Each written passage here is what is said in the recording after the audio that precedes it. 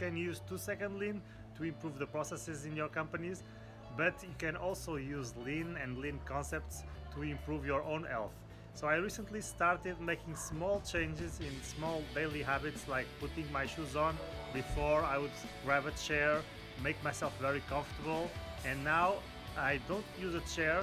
It's less comfortable, but it trains my flexibility and it has this compounding effect that improves my health overall. I never take the elevator, I use the stairs, and it seems like very small steps, but it all adds up. Like those small improvements in the company, all these small habits create this compounding effect that build an amazing health and an amazing life. Take care, guys. See you soon. Bye bye.